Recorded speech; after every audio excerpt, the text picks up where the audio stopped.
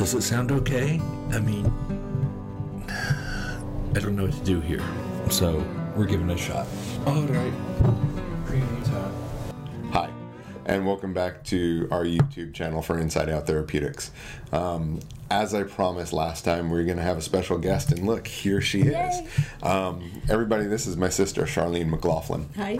Charlene is a elementary school teacher with over 20 years of experience in teaching third, fourth, fifth grades.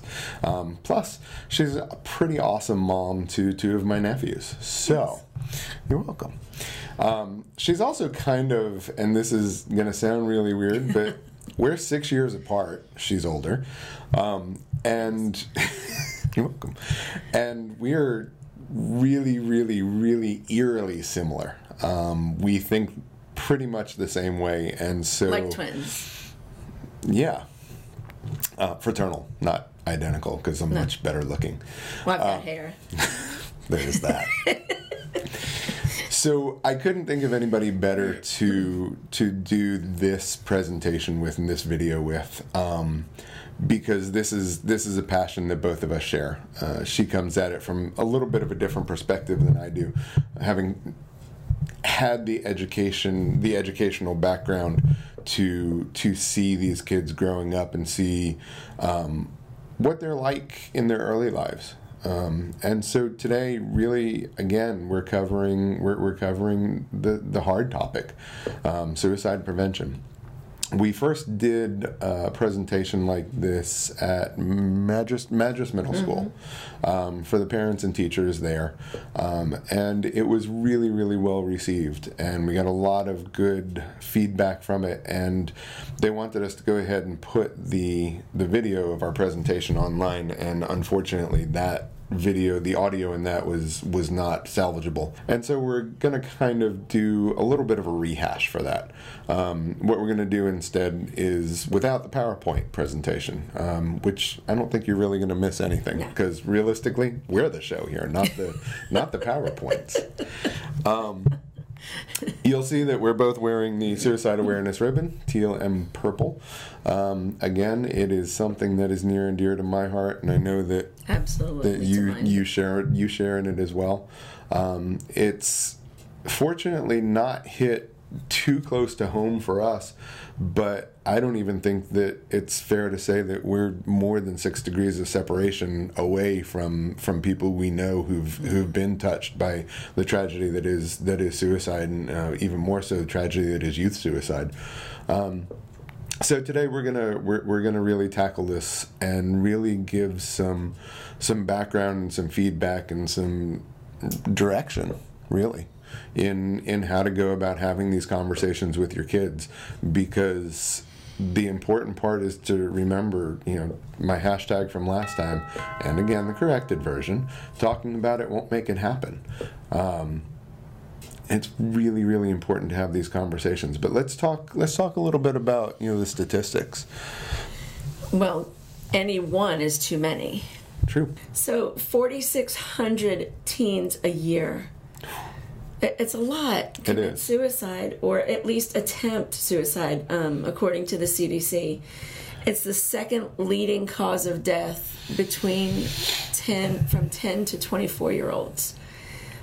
10 to 24-year-olds who are taking their own lives because they just don't see any other out. They don't see any other way. So remind me. So your kids are how old? My kids are fourth graders are 10 and 11 years old. So these are elementary school kids. They're babies. What do you see in these kids? I mean, developmentally, what do you see as far as what are they doing? Just kids this age? Yeah, 10-year-olds. Oh gosh, some of them still play with their little puppets and stuffed animals. They bring little Pokemon to school. I mean, we try to act as if they're so mature and so grown up, and then my colleagues and I have to remind ourselves every day how young they really are. They're still kids. They're living their childhood. They play tag. They cheat at hide and seek. They sneak candy in their lunches when their moms aren't looking. They are kids. They're babies, and to see the angst and anxiety, to see them feel like they've got no one to talk to or no friends to play with or no adults backing them up, it's horrible to see hopelessness in a kid that young. And realistically, you know, when we look at how we define the problem of depression to the point of suicide, what we're looking at is we're looking at that stress. You know, whether it comes from the family, whether it comes from the school, we're looking at anxiety, and anxiety can take tons of different forms. Do you see anxiety in your kids? Absolutely. So how does it manifest? Just for a normal everyday kid? It could be a couple of different ways. They could either withdraw and not want to hang out with any of their friends or talk to any of their peers. It could manifest as crying, which we don't usually see in a 10 or 11-year-old. Sometimes they just get frazzled like we do as adults, but then also don't know how to cope with that. It depends on the kid. It depends on what they've seen from adults that they've been around. And realistically, that's what we see in the office as well. Anxiety manifests in tons of different ways across the spectrum. You know, and right now my youngest client is 4 years old. My oldest client is much older than that. You're welcome if you're watching this. And anxiety can really show in just the ways in which we would expect, you know, that kind of nervous feeling, that jittery feeling, restless feeling, the angst. Sometimes it's anger, especially with my teenagers. With my kids who don't know how to manage the anxiety, we just get mad. We get mad. We can't get rid of it. We can't explain it. Sometimes, and I'm sure that your kids are kind of the same way, they don't have words to describe what it is. So I'm just going to act out because I understand anger and you understand anger, and if I'm angry, you're paying attention to me, and hopefully you can figure it out because I can't tell you what it is because I don't know what it is. They can't express their emotions. Yeah. They don't know how to put that. There's no vocabulary for it. Right. And we'll talk about we'll talk about more on how to give them that vocabulary later in the video. What you may also see is that hopelessness that Charlene was talking about, that just feeling as though nothing matters. Who cares? I won't ever be able to fix this, so why bother? I'm never going to pass it. I'm never going to pass the test. I'm not going to get this right. I'm so stupid. That sort of stuff. I just can't do it. Yeah. The helplessness, and nobody can help me, so I'm just not going to bother telling anybody. I don't want to bother anybody. I don't want to. I don't want anybody to worry about me. I had a client come in today, and it was exactly that. I don't want people to worry about me. I got this. I can do this.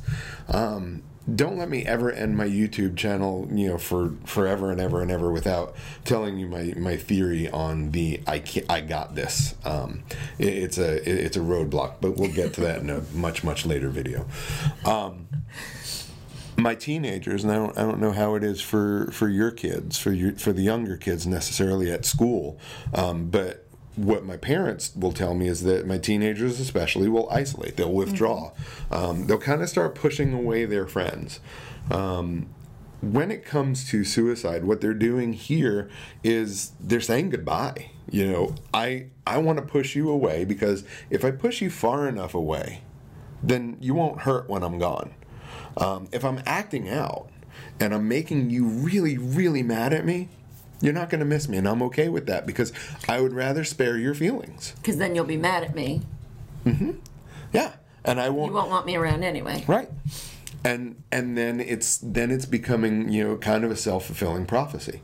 The other thing we see is that loneliness, and it's really weird for me to talk about loneliness and teenagers and young adults and even kids when we're talking about the age of social media. How can you be lonely when you have Snapchat and you have Kik and you have WhatsApp and you have Insta and Finsta and everything else? Even though they're on them 23 and a half hours a day, they know it's not substantial. They know it's not a legitimate relationship.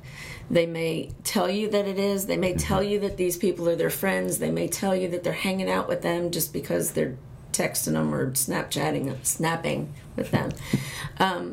But they know it's not a significant relationship. Yeah, and the parents know too. I mean, you guys know, because you'll come into my office and you'll say, "Hey, wait a second. These are friends that they don't even know. They can't go out and touch them and feel them and play with them and but they're their hang best out with friends. them. But they swear that these are their best friends, and I'm afraid to take that away from them because that's the only social outlet they have.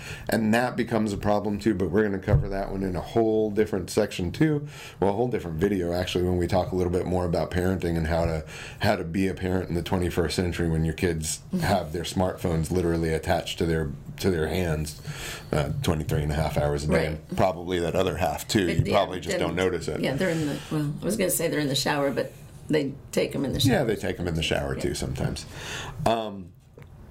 So how do we get to understand the risk factors? Where do they come from? What are we looking for to make sure that we know, that we're educated as parents, as clinicians, as teachers? What are we looking for? We're looking for one of the questions that I ask the very first session anybody steps in is there any history of diagnosed mental illness on either mom's side of the family or dad's side of the family? This is a really, really important question because it gets to the genetic aspect of a lot of mental illnesses.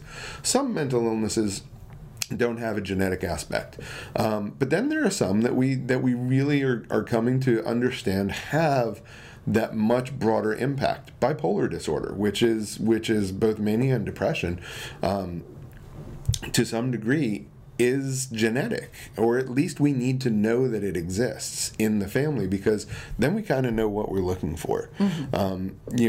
Depression in general. Well, I hear a lot. Well, my grandmother had it, but it wasn't really diagnosed. But she was just really a hermit, or she was really a shut-in, or something like that. And nobody ever really diagnosed it, but we feel like that's probably it, and that's important for us to know too.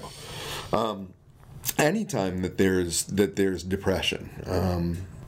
I don't know if you remember, but Dad had depression. There were those times when there was.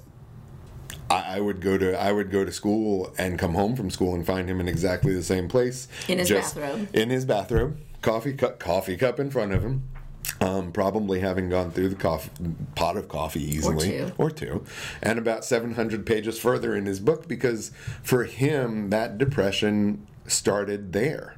That depression started when he felt that hopelessness, that helplessness, and the only thing that he could muster to do during the day was to engross himself into a book and escape. And escape. Yeah.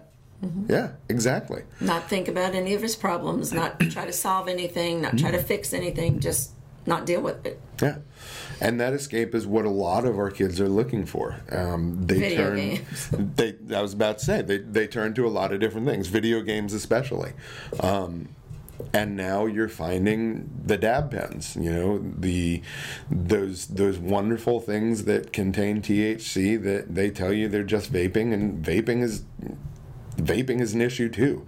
The amount of nicotine that these kids are ingesting, and this is kids younger than 10 years old are trying it, all the way up through high schools. Because it smells good. And then there was a story the other day that I read that one of the local teenagers had gotten charged for having THC, for having a dab pen in his possession. It's absolutely a crime because it's possession of a narcotic, I guess. I don't know specifically, but it's possession of drugs, and so there's that aspect of it too. We don't just look at the mental illness aspect of things, though. We look at a lot of other things. You have to look at the whole child, the whole person. How are they? Has their behavior changed? Are they acting their age? Are they reverting back to younger days or acting too mature? How are they treating their friends? How are they treating their parents and their siblings?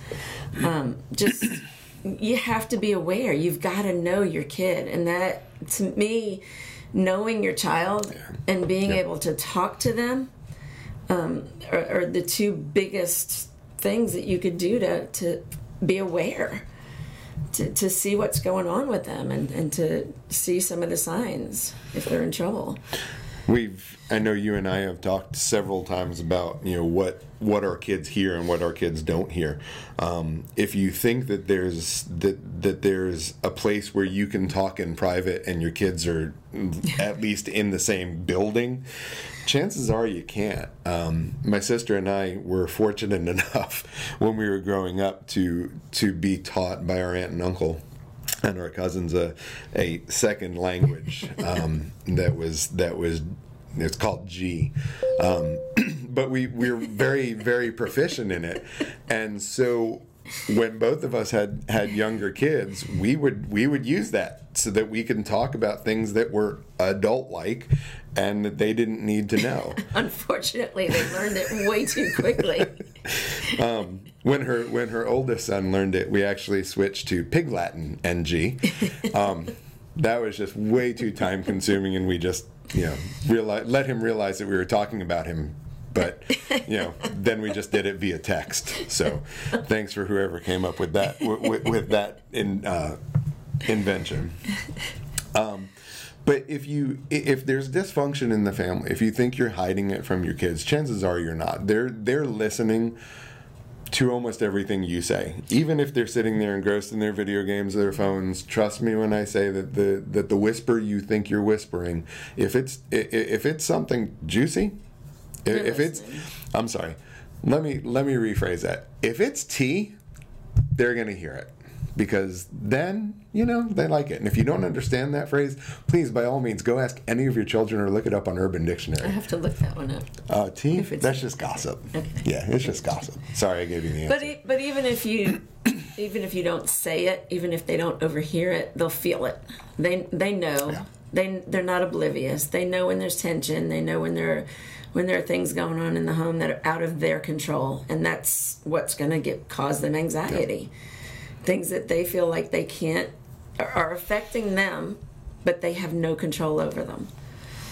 There are in that same sort of vein, there are environmental factors that we have to worry about when it comes to suicides too. Is there domestic violence in the house? What is it that the kids are seeing from a physical standpoint, not just a verbal standpoint, but a physical standpoint too? Are they learning how to use violence to solve a problem? And are there firearms in the house? That is a huge predictor of environmental risk when it comes to youth suicide or suicide in general. Please don't mistake me saying that for advocating for the repeal of the Second Amendment or anything else. We're not getting political here, but it is a risk factor.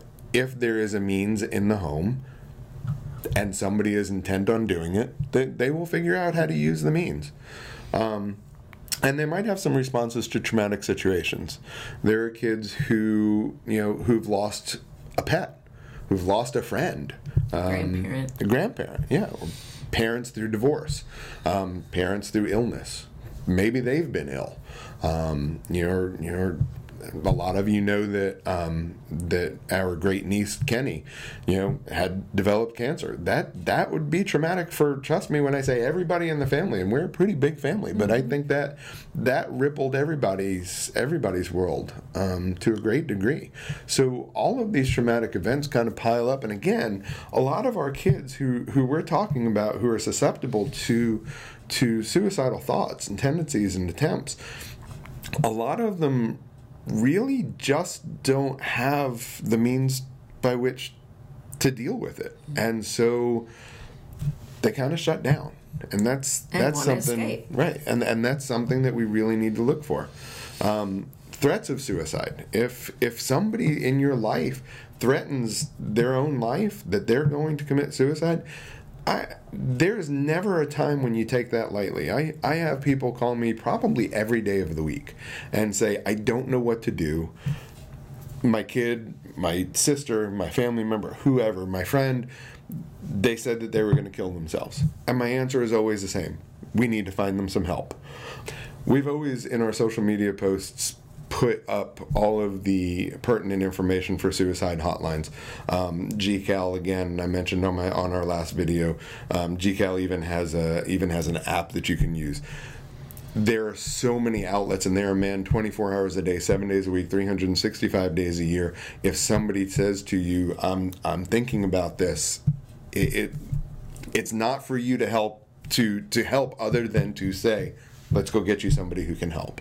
And that's good to know, because I think that we would want to try to help ourselves, right, and do what we could do when by that point it would already be bigger than us. Right. If someone you know is planning for suicide, if they are giving away their prized possessions, making a will or writing a suicide note, those are telltale signs. Those are red flags that absolutely cannot be ignored. Like we talked about earlier, if they have the means to commit suicide, if the firearms are in the home, if the Bowie knives are in their room under their beds, things like that. These are pretty serious signs.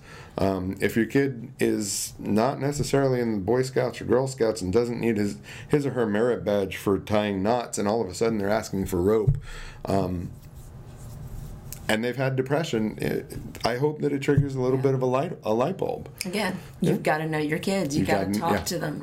You've got to know what they're doing. There's a word I love, and it's called anhedonia. Anhedonia is the opposite of hedonism, finding joy in everything. Anhedonia is finding joy in nothing. If all of a sudden they don't want to go and hang out with their friends, or they're no longer playing video games, and they're just kind of like, nah, I don't really feel like it. I'm kind of tired. I'm going to go to bed. If they no longer want to be a professional soccer player when they grow up, and they're no longer outside in the backyard practicing, and they've been practicing for hours and hours and hours up until then, again, like you said, you got to know your kid. You got to know what it is that they're wanting to do, willing to do, usually doing, and if that changes in a drastic way, something's up. Something's up. It doesn't necessarily have to be suicide. Don't get me wrong. I'm not saying that all of these. But something's bothering. But something's up. And so there has to be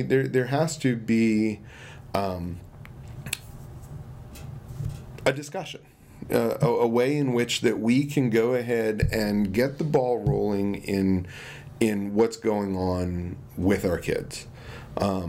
And I know that when we did the presentation, you were talking about some stuff with your son. Our favorite place to talk is in the car. It's just a natural, controlled environment. Can't escape. There's no distractions. They can't escape. Even if they're staring out the window or staring at the phone, they've got to hear me. And I've got to hear them. We're both captive audiences. So anytime we're in the car together, I start some kind of conversation.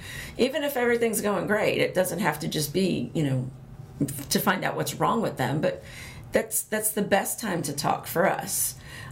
Sitting at the dinner table, sitting in the living room after dinner, just turn the TV off. Hold on one second, because you bring up a really good topic, and we've talked about the importance of family meals. Dinner. Oh my goodness. Like, I can't tell you the importance of family dinners. And you know what? I can hear some of you now, and you're saying to me, yeah, but you know what? We have soccer practice, and we have baseball practice, and one kid has to go here, and I've got to get this one to dance, and I've got to... Okay, so if you can't do dinner, do breakfast. I mean... Have breakfast as a family. Sit down and have dessert together when everybody's just before bed. Something. A place where you can sit down as a family and just kind of go. Attendance is what's expected. Going on? Yeah. You got to be here. Yep. There's no video games. There's no cell phones. For the parents too. Yeah. I mean, and let's face it. I mean, how long does it take you guys to eat dinner? 15 minutes. Yeah, easily. So we're asking 15, 20 minutes of your time, which I promise you, this goes such a long way. I had a kid tell me the other day, I don't notice that my dad notices me unless he's buying me something. And that just broke my heart. And I was like, well, tell me a little bit more about that. And he's like, well, I just don't even think he notices that I'm there. But when he's given me something, I at least know that I exist in his world.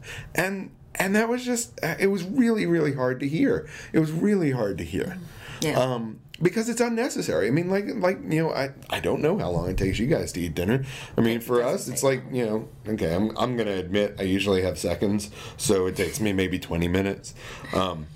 Plus, I really like to cook, and my food's pretty good. So his food is pretty good. But you know, one of the other things we do, and I don't do it every night, and I do it a lot less since my boys are older.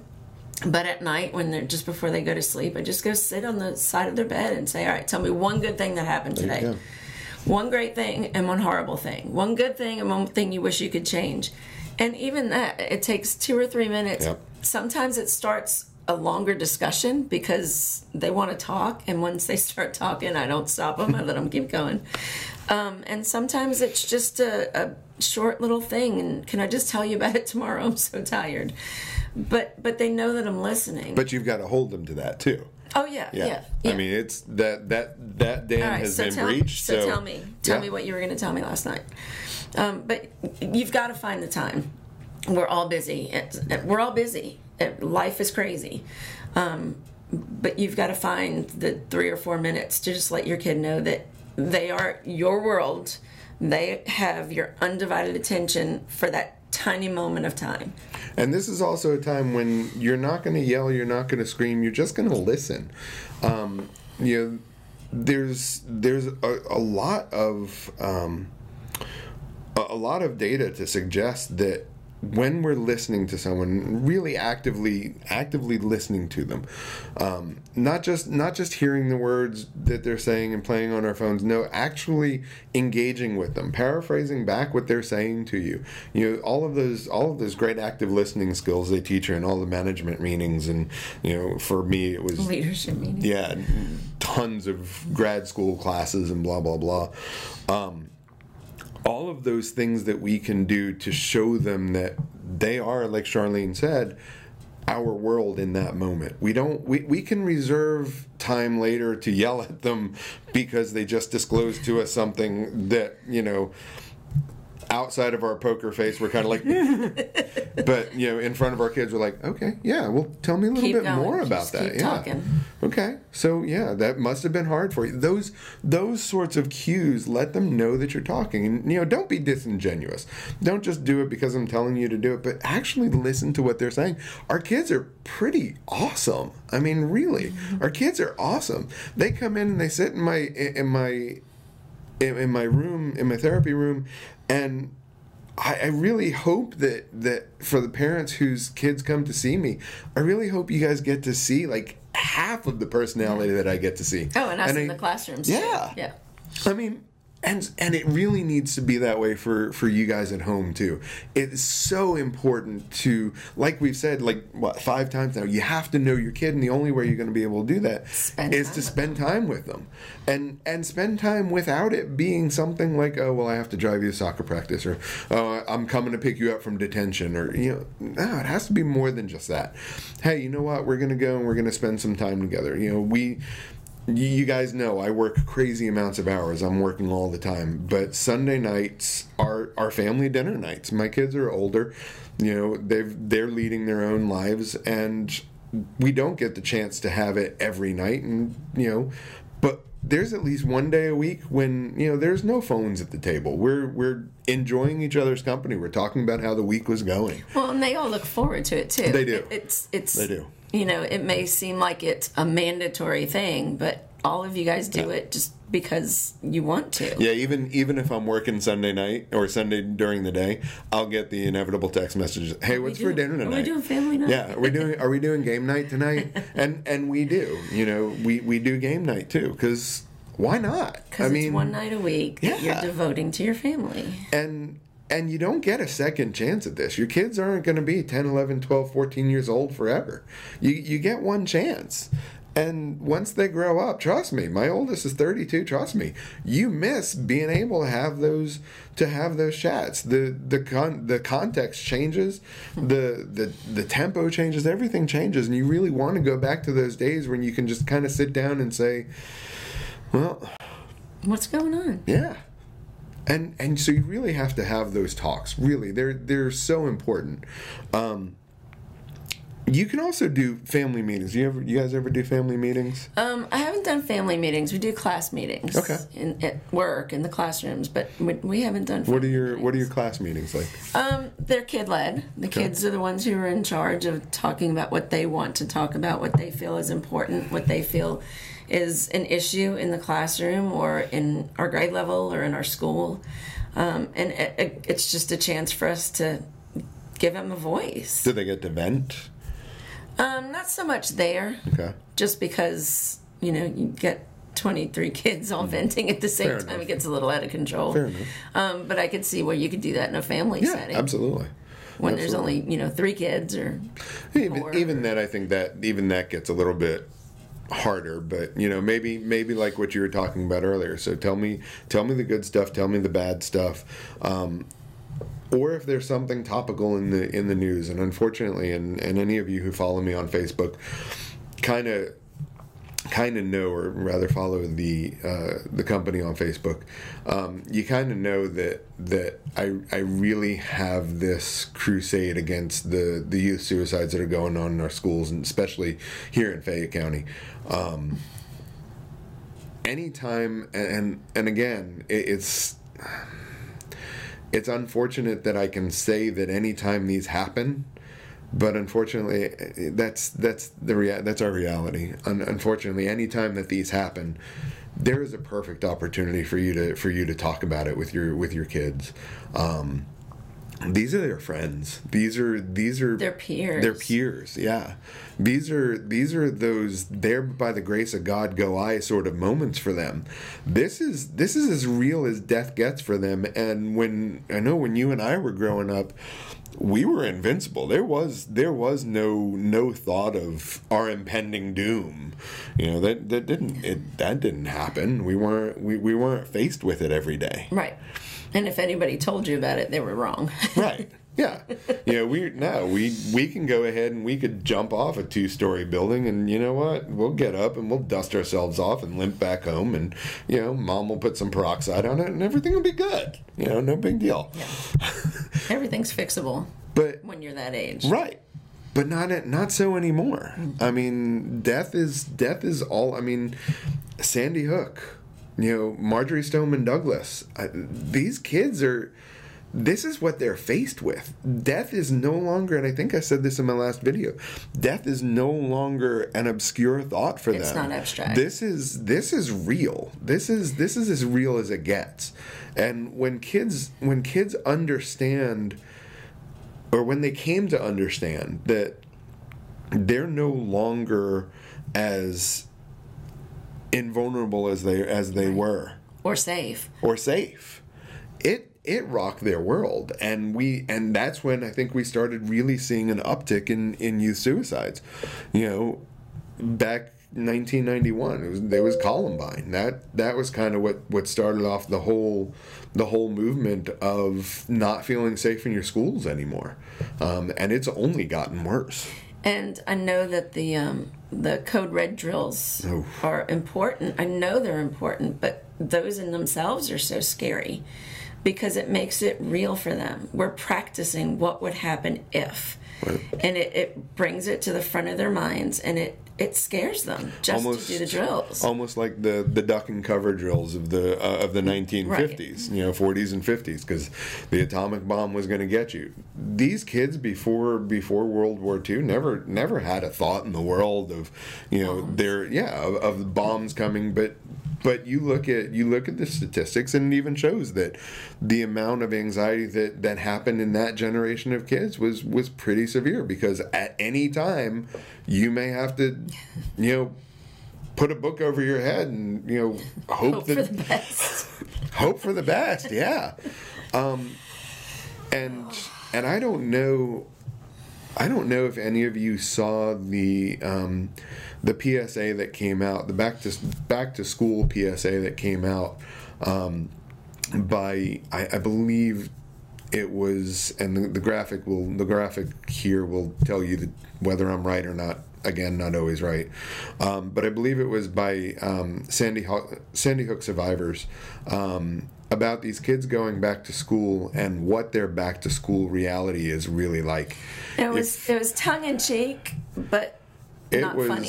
It was scary. Yeah, it was scary. I mean, I don't think that I easily tear up, but I felt for those kids, you know, and it was tongue in cheek. It was meant to be. It was meant to grab your attention, and it did. And it did. You know, my brother actually, you know, Mike was the first one to post that, and he even posted on it, and you know, he's a gruffer looking guy than I am. He's a man's man. Yeah, he is a man's man. But he even posted that he couldn't watch it a second time. Now, of course, I wanted to show him up, so of course I watched it a second time. But then I watched it a third time, and I really took in what I was watching. And if you haven't seen the Back to School PSA, look it up. I'm sure it's on YouTube. You can add the link to the end of the video. Yeah, we'll even add the link because it's really powerful. If you want to understand what our kids are going through, this is it. And like Charlene said, it is tongue in cheek, but wow, it's powerful. It is powerful. But I digress. But you can take times like that, you know, stories of celebrities or stories of sports figures. If there's suicides there, talk about them. These are the times when things are at the forefront of their minds. And they're thinking about it, whether you're talking to them about it or not. They're listening to the stories. They're hearing the news. They're listening to their friends talk about it. It doesn't disappear just because you don't talk about it. And again, like I said last time, you know, there's no sense in thinking that if you talk about it, it'll make them commit suicide. Again, hashtag talking about it won't make it happen. Because I love this line. If you talk to them about llamas, they're not going to turn into llamas, I promise. So talking to them about suicide, opening the dialogue in whatever way that you can open it up. And it doesn't matter if they don't want to hear it. It doesn't matter. They'll hear it. They will listen. Because as much as they may fight you back, they know that this is their world, their reality. Yeah, their reality. Yeah, exactly. They know it's happening. So you talking about it isn't going to make it real for them. It's real. It's real for them. It's important to them. And I'm telling you, they don't know how to bring it up to you because they understand that your world is not their world. You know, we do as parents, do as I say, not as I do. You're not an adult yet. You know, children should be seen and not heard and things like that. And we tell them these things and they understand that they're not our equals. And so what they have to do, right. And so what they have to do is they have to assume that you don't understand their world either. So they're not going to necessarily come up and talk to you about it. If they're feeling blah, if they're feeling depressed, if they're feeling anxious, if they're starting to isolate, these are things that you can notice. Again, as long as you know your kid, these are things that you can notice and you can address and you should address. You have to address. You can't ignore it. They need you to notice. Yeah, absolutely 100% they need you to notice. So how do you do that, do you think? You start conversations. Okay. Give them a chance to be heard. Give them the time to come around. If you walk up and say, hey, how you doing today? They're going to say, fine. They're going to say fine. You can't walk away. You can't walk away. Okay, so how are you really doing? I'm not asking just because I wanted to say it. I really want to know. Talk to me.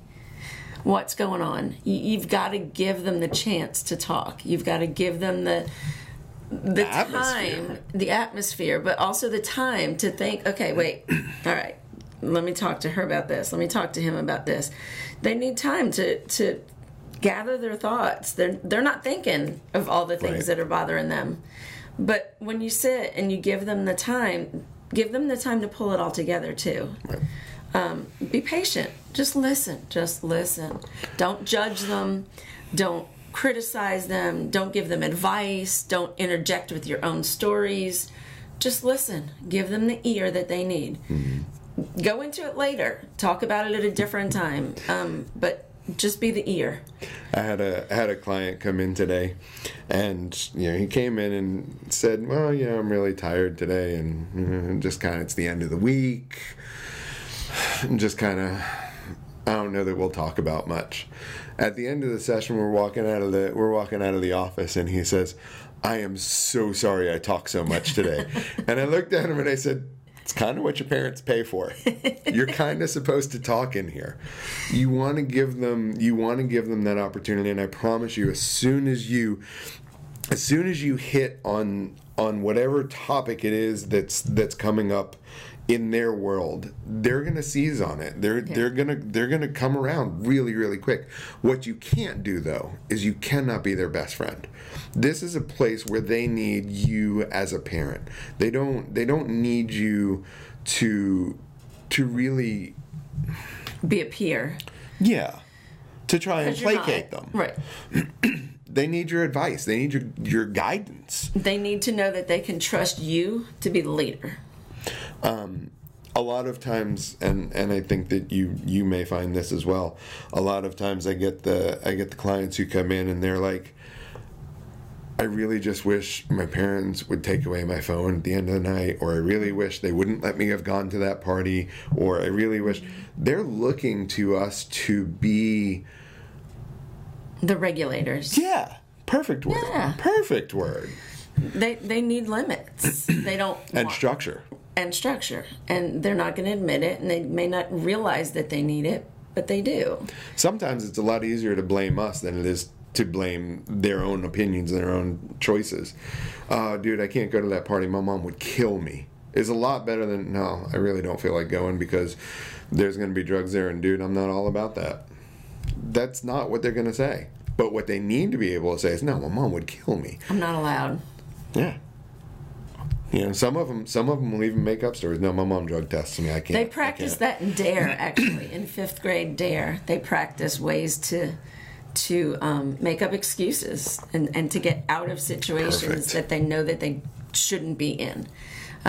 If you're fortunate enough, if your kids are fortunate enough to have worked with Officer Smiley. I was just about to say we Yeah. probably need to do a shout out to Officer Paul Smiley. Yeah, absolutely.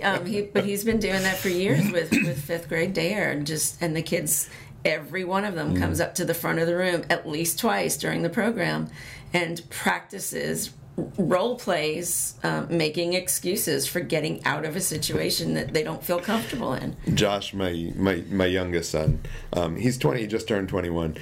He still remembers the stuff that Officer Smiley taught him in 5th grade. And so that was eons ago. Yeah.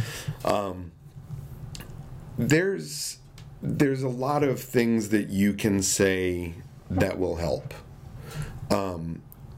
You don't want to necessarily ask closed-ended questions. Because they'll give you yes and no Yeah, answers. you get the one. Those are the ones where you get the one-word answers. How are you doing today? Fine. Fine. Okay. Did you have a good day? Yes. Something bothering you? No. Those sorts of things. But you can say, "Hey, tell me how you're feeling today. What's going on in your world?" Or like Charlene said earlier, we used to call it when we were teaching people how to do it in therapy, rose and thorns. Give me one rose and give me one thorn. One good thing, one bad thing that happened today. Yeah. And sometimes it's just stupid things like, I got to eat dinner. I got to go to PE. And believe it or not, even that starts a conversation. Like, okay. Great. What'd you do in PE today? So what was the best part of PE? I don't know. But they'll start talking as soon as they know they've got an audience. Oh my gosh, you know that. You put them in front of their friends and watch how they start rattling. Well, watch them from afar because if you're standing too close, they won't talk. They're not going to talk. Yeah. You want to also validate their feelings. Don't ever tell them that what they're feeling is wrong or they shouldn't feel that way or that they can't feel that way because there's no way that they could possibly understand that. You don't want to do that. Their perceptions are their realities. And if they perceive that they're feeling X way, then that's how they feel. Regardless of what we think, regardless of what our assessment of their mental status is. Or how we think they should be feeling. Right. Well, there's nothing wrong with you. Why do you feel sad? You have everything to be excited about. Yeah. We're going to wherever, Disney World tomorrow. Why would you be anxious? Yeah, don't invalidate their feelings. You absolutely want to make sure that they know that they can trust you with their feelings. Remember, this is you're opening the door to something that could potentially be a Pandora's box that saves their lives. This could be the conversation that makes them go from, I want to kill myself, to, well, maybe there's something I can work towards and live for, and maybe it's not all doom and gloom. Maybe somebody really does care. The easiest way, I get this a lot. Don't ask why something happened. Because when you're asking why something happened or why you feel a certain way, you're kind of looking for an excuse. Because that immediately, to me, even as a therapist, as an adult, it makes me feel defensive. Right. I mean, why? Because I am. Because this is the way I feel. You tell me, that sort of thing. But tell me what happened to make you feel this way. That is a perfect sentence. And you know what? We're even going to put that graphic up right here so you can see it. Tell me what happened to make you feel this way. Tell me what got you to this place. Give me some information. I want to hear you. I want to learn what it's like to be a part of your world. Let me in. Yeah, let me in. There's a song that I have really come to love, and I keep hearing it on Sirius XM, and that's the only reason I even know it, I think. It's a song by Lauren Daigle. It's called You Say.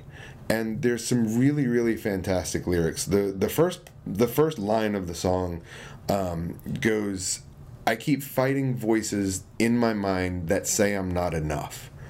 Now, she wrote this song because as an artist, she was really feeling as though she was kind of maybe a one-hit wonder, kind of an imposter. Her story about this song is really great. If you can look it up on YouTube, it's fantastic, or even look it up on the web. It's in print too.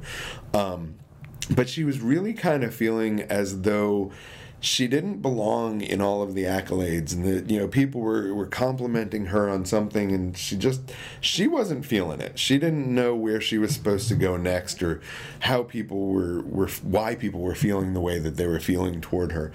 But I kind of got stuck on that first line. It literally, the first time I heard it, I took a picture of my radio because I couldn't write it down. I was in the car. So I just took a picture of the radio. I was stopped, of course, at the time, because of course, definitely would not take a picture while I was driving down the road. That would be unsafe, and we don't want you to be unsafe. And against the law. And against the law. So no distracted driving here, if any officers are paying attention. But I got really taken in by that first line, and I heard the first verse of the song, and fortunately on my radio I can rewind it, which is great. And so I played it again, and then I played it again, and then I played it again, just this first line, and I was really taken in. I keep fighting voices in my mind that say I'm not enough, and I was like, holy crap, this is what my kids are feeling. Yeah. I have these voices in my head, and they're telling me I'm worthless. They're telling me that I'm no good. They're telling me everything that I fear about myself. And wow, it must be true. The second line of the song, says every single lie that tells me I will never measure up. As parents, we're kind of complicit in this. If this goes on in our kids' heads, we're kind of complicit in this, in that we're really kind of telling them, I'm glad you got a B, but couldn't you have gotten an A if you just studied a little bit harder? Or you got a 3 on your milestones, and you were so close. You were so close to a 4. You made JV. Yeah. Maybe next year you'll be varsity. Yeah. These are the lines that are going through their head. They hear us. It may look like our kids aren't paying attention, but I promise you, they may not hang on every word, but they're here, and they're hearing us, and they're in the here and now, and they're feeling it. Not just from us, but they're feeling it from social media. There used to be, when I was going to when I was going to school, both my undergrad and my graduate program, and maybe you did some psychology classes too. I did.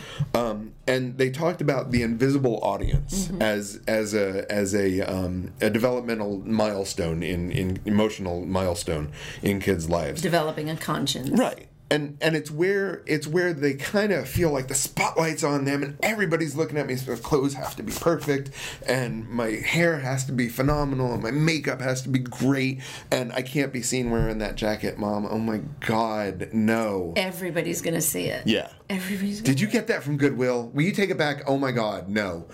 Wow, that was scary. But the thing is that's how it used to be. We don't have that anymore. We don't have the imaginary audience because, here, let me take a selfie. Because now I'm going to put it out there, and my imaginary audience is my 1,500 Instagram followers and all the people on Snap. I read something that said that before cell phones, before social media, before all of that, if somebody at school didn't like our outfit or thought we were snobby or didn't like our new haircut, we might get the vibe, but there was no data. Right. And now they look and they say, copious amounts of data. Well, I got my haircut and only 25 people commented, and she got her haircut last week and 116 people commented, so obviously she's better than me. They have quantitative data right in front of their faces that show that where they measure up with their peers. And you know what? I'm glad you brought that up because, KYS is one of those acronyms that if you don't know it and you see it on your kids' social media, you really need to investigate. Do you know what that is? Kill yourself? Kill yourself. And it is one of the most abhorrent forms of cyberbullying, because now I got 25 likes on my haircut and 6 people told me to kill myself. Wow. 6 people told me to kill myself because I got my haircut and it doesn't look like hers. Wow. Or I was wearing last year's fashion, or I tagged myself in a photo with the unpopular kid, or because did something stupid they caught it on video, or wow, that's horrible. It's insane. And those 3 letters carry so much weight for our kids. I wish, and at the risk of sounding like a grumpy old man, I really wish we could go back to no social media. It's killing this generation, literally killing this generation. It's not shock value. It's real. It is absolutely real. I posted a story the other day where, again, I'm not going to blame the parents on this because I don't know the whole story, but this 11-year-old boy was talking to a man. They know it was a man, not another kid. Was talking to a man on Snapchat. Obviously, this did not come to the radar of the parents or whatever, for whatever reason. I don't know, and I'm not going to pretend to know. And I'm not shaming the parents, not blaming the parents, because I don't know.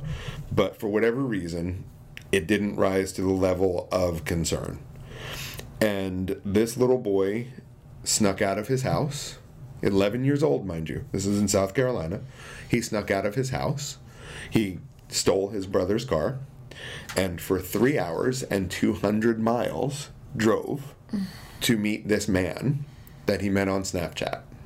Wow. Somewhere around the 3 hour, 200 mile mark, he lost the signal on his father's tablet, and therefore the GPS signal, and therefore he didn't know where else to go. So now this kid was lost. 200 miles from home, 3 hours from home, where nobody knew where he was. He's 11 years old. Any number of things could have gone wrong in the first 5 minutes, let alone the first 3 hours, where nobody knew where he was. This man knew he was coming to him because they were going to live together. Again, I don't know enough about the story to comment why it was happening. They don't know whether, as far as I know, they don't know whether or not the man was baiting him or was even being nefarious. No idea.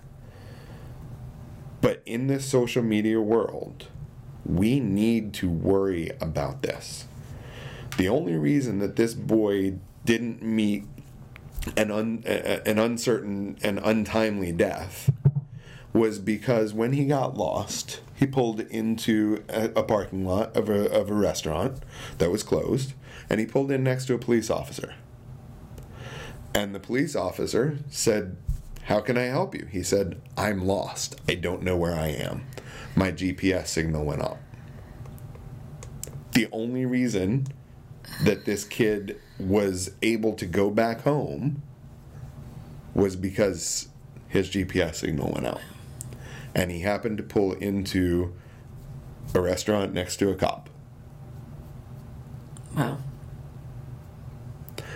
Social media is the devil.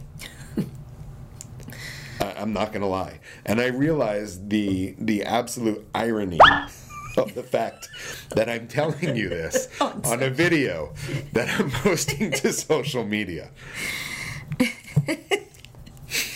But, you know... Do as I say, not as I do. Hashtag what would Chuck say? Because you need to know this. But it is important. The difference is I'm a 45-year-old man. I'm not an 11-year-old boy. I'm not a 16-year-old girl. I can handle anything that people want to comment and throw at me. I can handle the trolls. I can handle everything that is said to me in a derogatory, denigrative manner. I'm okay with that. Well, because you're mature and developed, and, right. And they're not. Which our kids are not. They're not. And please, please, please stop believing that they are. The number of parents I have that come in and say, "Yeah, I don't check their social media near as much as I should." Why? Why? Let them be mad at you. I'd rather they be mad at you than dead.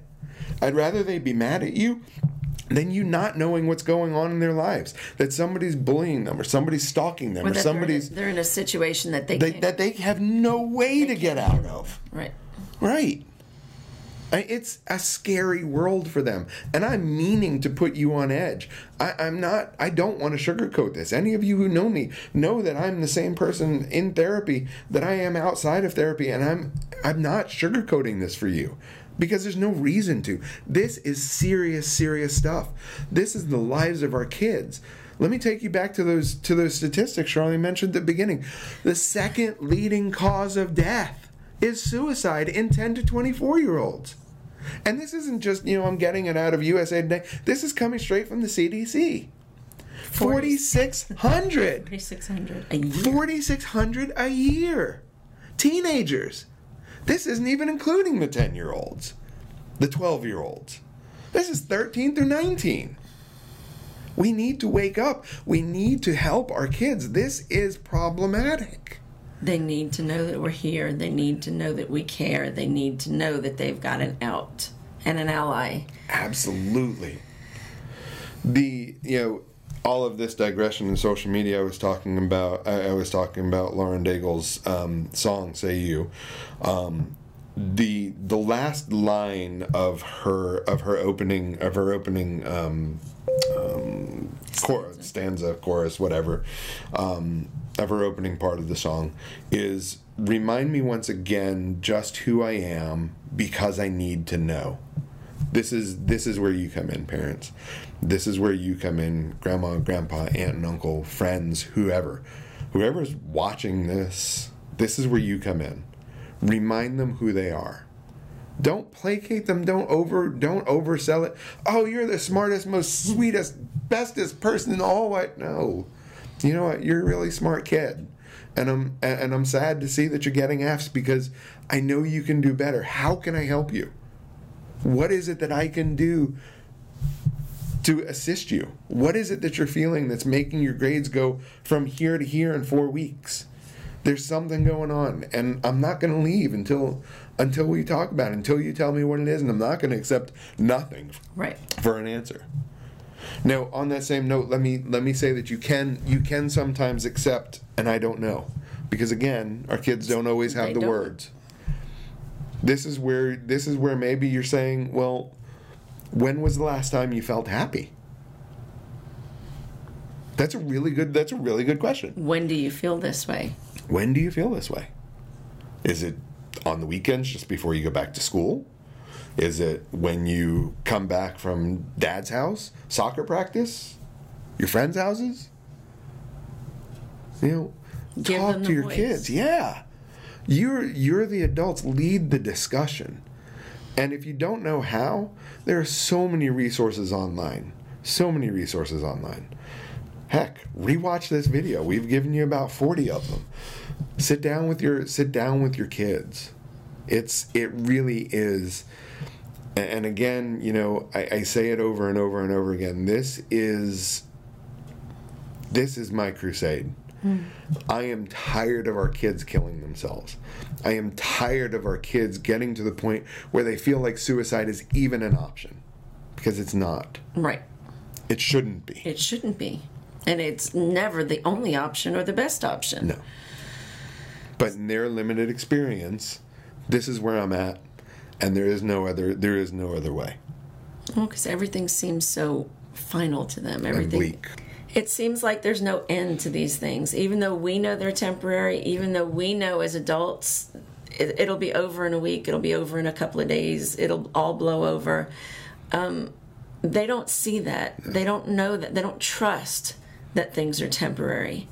They're living in the moment, and they don't know that the moment's going to change. They don't know that they'll feel better. Because they've felt this way, and it's not gotten better. It's not gotten any better. Yeah. Yeah. There's nothing that I can do. It's just kind of. Yeah. It's the way it is. It's meh. So they need you to help them. And don't accept those answers. Talk to them. Engage them. Be the parent that they need you to be, not the one that you want to be. It's important. Let me go back a little bit and talk about bullying for a minute. This is going to be our last video specifically about suicide prevention, although for this month, I mean. As September winds to a close and October comes up, we're going to make the transition in our focus from suicide prevention to bullying prevention. The videos that come after this are going to be more involved in how bullying leads to things like depression, leads to things like anxiety, leads to things like suicide. You'll notice I'm wearing my University of Tennessee shirt. I love that shirt. For those of you who don't know the story, it was college shirt day at an elementary school in Florida, and a fourth grader. He loves the University of Tennessee, but he didn't have a UT t-shirt. And so he wore an orange t-shirt, and he took a piece of notebook paper, and he made this design. It says U of T. It says University here of Tennessee, and he wore it, and he was bullied. He was by his probably classmates. So proud of it too. He That's probably what was. makes me so sad. Is he was probably so proud of it. And I don't know exactly how, but the story kind of went viral. And the University of Tennessee, go Vols, was really taken with this kid's story. Instantly. They shipped him so much school paraphernalia that he will never ever have to miss a college shirt day again. And then they decided to do even one better, and they created his t-shirt. This is for all of you who make fun of me when you come in the office and you see my orange and white glasses in my office, and you make fun of me for being a Tennessee fan. I know, I get it. All of you Georgia fans. This makes it but worthy. You know what? This makes it worthy. This right here makes me so proud to be a Tennessee fan. Go Vols. Because this just went above and beyond. Yeah. This kid was bullied because he just wanted to fit in. Yeah. And that bugs me. That bugs me a lot. There's no need for it. There's no reason. There's no for outcome. Nothing comes out of it. No. Fortunately, something good did come out of this. The kid, the boy who is bullied, who made the T-shirt, given that he meets all of the other admission criteria, was given a full ride scholarship, 4 years, to the University of Tennessee, class of a long time from now. What's your class? I think fourth graders now are 26 from high school. So. Okay, so he'll be class of 2030 for UT, and they took a bunch of the proceeds from the sale of the shirt. And let me tell you something. When I say this went viral, the University of Tennessee school webpage that sells the fan merchandise crashed. They sold 60,000 pre-order T-shirts their first day. That's awesome. And they continued to sell more. I hope this boy knows the whole story. I hope he knows that. I think he does. That's yeah, cool. I think he does. That's really and then they're also giving a portion of the proceeds of the sale of the shirt to stomp out bullying, which it really does my heart good to know that we're starting to take bullying very seriously. Yeah. This is something that we can't allow in our schools, we can't allow in our homes, and really, if we see it in our kids, we can't allow it in them. We deserve to give them better lives than that, make them better people than that. You know, I read something the other day. It was a meme. If you don't know what memes are, get your kids to tell you. They'll show you. Some of them are pretty funny. But it was a meme that said something along the lines of, "We're not born with hate. It's something that we learn to do." Oh, absolutely. And that really kind of hit home for me, because where are we learning it? Yeah. And you know what? I'm going to leave it there because, friends, that's exactly what Chuck would say. Have a great day.